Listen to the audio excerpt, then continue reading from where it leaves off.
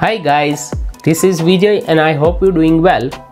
Today I am going to talk about different properties of fluid. Let us start with density. What is density? A density is defined as the mass per unit volume. It is an intensive property which is mathematically defined as mass divided by volume. Rho equal to m upon v, where rho is density, m means mass and v means volume. The unit of density in SI unit is kilogram per cubic meter or kg per meter cube. What is the effect of temperature on density? In case of a fluids, whenever we increase the temperature, volume of fluid increases and hence mass density decreases. While in case of a fluid, as the pressure increases, volume decreases and hence mass density increases. So in case of a fluid, whenever we increase the temperature, so its density will reduce, while whenever we increase the pressure, so at that time the density will increase.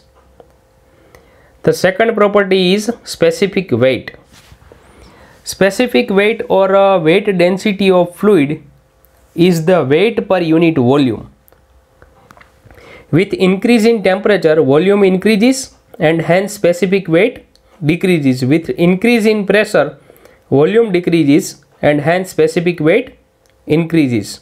Therefore, specific weight equal to specific density multiplied by acceleration due to gravity. Specific weight equal to weight per unit volume. It is denoted by Greek letter gamma. Specific weight gamma equal to W by V. But we know that W equal to mg.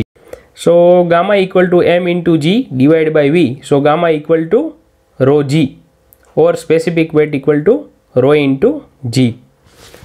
The next property is specific volume. It is the volume per unit mass of the fluid. Its unit is meter cube per kg and it is commonly applied to gases. Specific volume equal to volume divided by mass. So specific volume V equal to small v equal to capital V divided by m. The density of a substance is the reciprocal of its specific volume. The density of a substance is the reciprocal of its specific volume. So rho equal to m by v, or density equal to 1 upon specific volume. So density, it is a reciprocal term of specific volume. Specific gravity. Next property is specific gravity.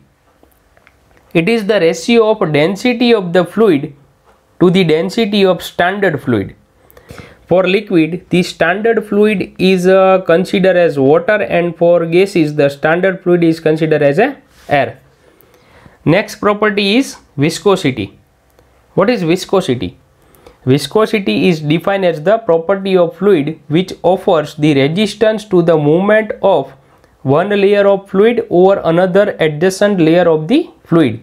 When two layers of fluids move at a distance dy apart, one over the other at different velocities, say u and u plus du as shown in sketch, the viscosity together with relative velocity causes a shear stress acting between the fluid layers. The top layer causes a shear stress on the adjacent lower layer, while the lower layer causes the shear stress on the adjacent top layer.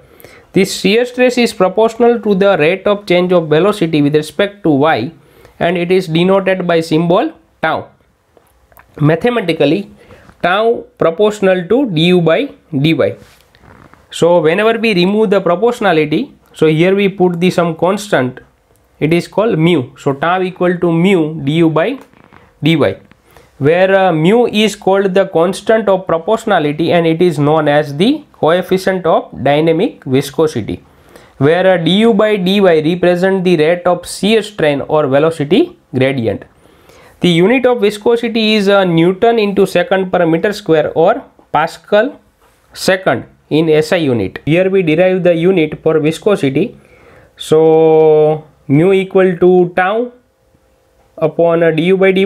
We know that shear stress means force upon area, and du by dy means du means change of velocity and dy means change of distance. So it is a ratio of change of velocity upon change of distance. Now we put the unit for force. The unit is Newton. For area, the unit is meter square, and the unit of velocity is meter per second, and for distance the unit is meter. So now put all units in equation of mu. So whenever we simplified this term, the unit of viscosity is Newton into second per meter square in SI unit. But we know that Pascal equal to Newton per meter square. 1 Pascal equal to Newton per meter square. So here we put the value of Pascal instead of Newton per meter square. So the other unit of viscosity is Pascal into second. It is just for your information. The unit of viscosity in MKS unit is kgf into second upon meter square, while in CGS unit the unit of viscosity is dyne into second per centimeter square or poise. So 1 poise equal to 1 upon 10 Newton into second per meter square, or 1 poise equal to 10 raised to minus 1 Newton into second per meter square. This is just for your information, and it will be useful for any of the mechanical competitive exam. Now we will discuss variation of viscosity with temperature. The viscosity of liquids decreases with increasing temperature, while in case of a gases, whenever we increase the temperature, so its viscosity will increases. This is due to the reason that the viscous forces in a fluids are due to cohesive forces and molecular momentum transfer. So in case of a fluid, the viscous forces are present due to cohesive forces and molecular momentum transfer. So in case of a liquid, the cohesive forces predominates the molecular momentum transfer due to closely packed molecules, and with the increase in temperature the cohesive forces decreases in case of a liquid. So with the result of decreasing viscosity. But in case of a gases, the cohesive forces are small and molecular momentum transfer predominates. So with the increase in temperature, molecular momentum transfer increases and hence viscosity increases. In simple way, in case of a gases, whenever we increase the temperature, so it will increase the kinetic energy of gases. Random motion of the molecules increases, and it will create, or it will increase the resistance in the fluid. So according to the definition of the viscosity, viscosity means it is a property of fluid which offers the resistance to the one layer of the fluid to the another adjacent layer of the fluid.